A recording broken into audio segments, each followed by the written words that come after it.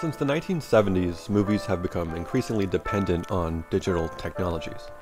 At this point in the 21st century, all aspects of the medium we call movies have been dominated by digital technologies, from production and post-production to exhibition and distribution. For most of us, digital technology and cinema go hand in hand, but for scholars and theorists of film, this transformation of a previously analog medium to a digital one created something of an identity crisis. Most theorists of film throughout the 20th century began from the assumption that the medium of film is based on the medium of photography, and photography, unlike painting, has a unique relationship with material reality. The digital changed all that, or at least it seemed to. In the 2000s, a number of major books and articles in film studies proclaimed all the different ways that the emergence of digital technology changed the essence of the medium. The most common argument was that, with the ease of digitally manipulating the image, cinema was no longer uniquely tied to material reality. In Lev Manovich's words, digital cinema constituted a return to animation, because with the proliferation of digital image manipulation, recording the material world became only a small component of filmmaking. But this isn't the entire story. In his book, Cinema in the Digital Age, Nicholas Rombes argues that just as there was this widespread turn towards cinema's new capacities to depict fantasy worlds, or at least have an almost godlike control over the contingencies of the material world, there was also a turn in the opposite direction. In the 1990s and early 2000s, there was a turn toward realism and an embracing of contingency and imperfection and a general aesthetic roughness. In Rombes' words, digital cinema is haunted by a double logic, the striving for ever greater realism via a technology and interface that continually calls attention to the artifice of the medium. Let's take a look at how this double logic manifests itself in the year 1995. The highest grossing film in 1995 was none other than Pixar's Toy Story, the first feature-length computer-animated film. The same year, Casper became the first feature film to have a fully CG character in the lead role. These were major landmarks of Hollywood's embrace of digital imagery that would continue to expand over the next 25 years. But 1995 was also the year of Dogme 95, a filmmaking movement started by Danish directors Lars von Trier and Thomas Vinterberg that centered around 10 vows of chastity, which committed filmmakers to certain principles of cinematic realism, like shooting must be done on location, and music must not be used, and optical work and filters are forbidden. By refusing expensive and spectacular visual effects and post-production manipulation, Dogme 95 clearly emerged at least partly as a response to the artifices and excesses of Hollywood's increased use of digital technologies. But one of the great ironies of Dogme 95 is that a majority of the films associated with the movement were digital, just not in the same way as Toy Story or Casper. Dogme films didn't use any CGI, but they primarily used handheld digital cameras. What Rombes calls the double logic of digital cinema, then, might be clarified by breaking the digital of digital cinema into two separate components: the digital camera on the one hand, and digital animation and visual effects on the other. It turns out that these two aspects of digital filmmaking have almost diametrically opposed qualities, especially when it comes to familiar ways of thinking about cinema's relationship to quote-unquote reality.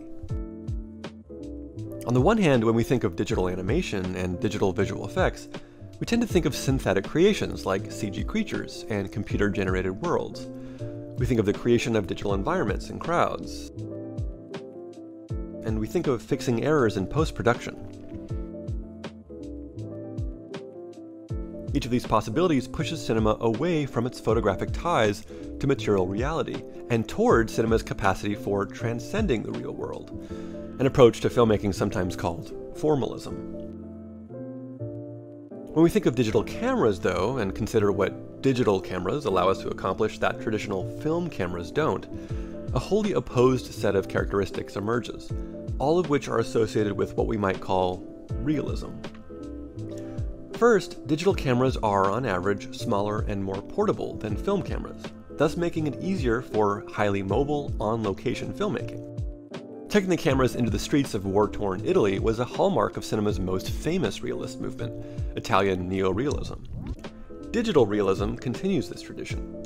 Think of the shaky camera work associated with Dogme films like The Celebration, or the kinetic location shooting of Tangerine.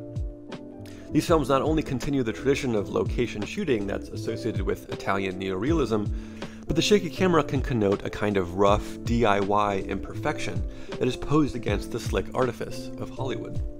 In Rombes' words, the pixelated shakiness of early digital cinema reminds us that the images on the screen are as frail and broken as we are.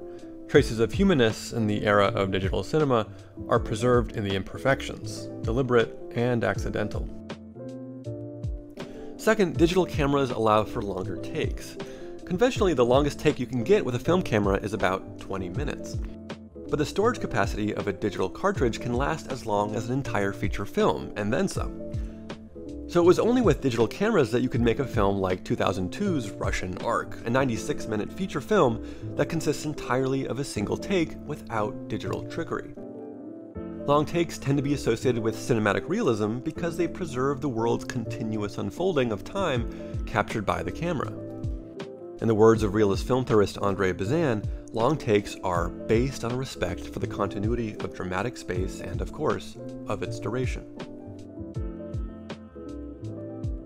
Third, digital cameras are less expensive than film cameras. And this has to do with the price of the camera itself, as well as what you record on, digital data as opposed to actual film. The price of digital cameras might not at first seem to have anything to do with realism. But consider that cheaper equipment means greater accessibility for a greater number of people, which makes it far easier for a more diverse body of stories to be told through the moving image. Think of the film Tangerine, whose advertising campaign emphasized the fact that it was shot on an iPhone, a digital device that, compared to a professional-grade movie camera, strongly signifies its accessibility to the masses. This not-so-little detail about Tangerine, a film about two sex workers who are both trans women of color, thus reinforces the film's association with the cinematic traditions of realism that often foreground stories about marginalized groups. More than just a gimmick, being shot on an iPhone is directly tied to Tangerine's aesthetic ambitions within the realist tradition. Just listen to the way that the film's director, Sean Baker, describes his goals in preserving real-life locations in making the film, which is a distinctly realist sensibility. It's been 4 years and a lot has changed. We were shooting at a time where this area was becoming gentrified. Now it's pretty much gentrified altogether. The whole film really builds up to this climactic confrontation that takes place with our entire ensemble cast at what was once Donut Time, and now is actually owned by Danny Trejo, and he's made it into Trejo's Coffee and Donuts. We always knew that Donut Time had to be a part of it. We didn't want to fake this at a donut shop on the other side of town. Baker's interest in documenting and thus preserving the material reality of locations like Donut Time is almost enhanced by the fact that Donut Time is no longer standing. The film Tangerine is thus both a fictional story, but also, in an important sense, a documentary of real-life places that mattered to the lives of real people, all captured with a digital device that many moviegoers use to document their own lives. But the film's digital realism isn't just a function of the camera or the location shooting. It's also a result of particular aesthetic choices. If we look at the very opening of the film, we can see these choices at a small scale.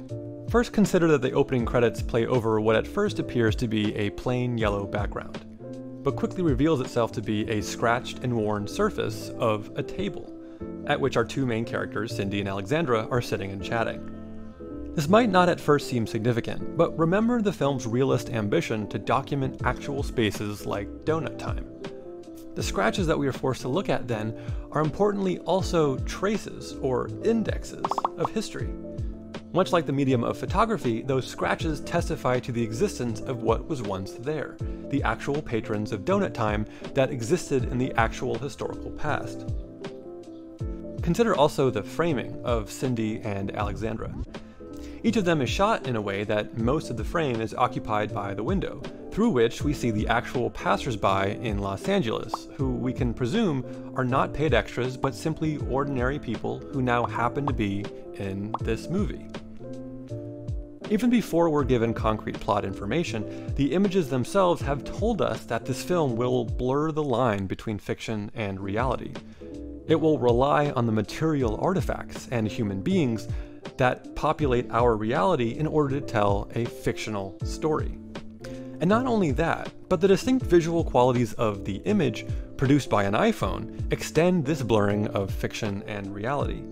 The images that we're seeing look less like a feature film and more like the kinds of images that we take with our smartphones to document our own social realities. Even if you can't identify why the image looks the way it does, in this case it exhibits the distortions produced by a wide-angle lens, slightly lower resolution, and occasional overexposure, you still feel those differences because you recognize this kind of image as a deeply familiar one. In these ways, Tangerine helps show us that the digital video realism that emerged in the 90s and early 2000s is very much still alive. Tangerine's distinctly realist sensibility is inextricable from its use of ordinary digital devices to record its images. So when we take a step back, we should note that what Rombes calls the double logic of digital cinema is not that new. In fact, it's really a return to the double logic of reality and fantasy, realism and formalism that was always there since the very beginning of the cinematic medium. Within the first 10 years of projected moving images, the dichotomy between reality and fantasy had already started to form. On the realism side of things, the films of the Lumiere brothers were associated with the medium's capacity to record the actual world unfolding in front of the camera. On the fantasy side, the films of Georges Méliès used that same medium to play with reality, to portray things that never could appear or occur in the physical world. What the double logic of digital cinema reminds us, then, is that while we tend to pin down the essence of technologies or media when they're new to us, we should always remember that those very technologies will likely exceed the definitions that we initially give them.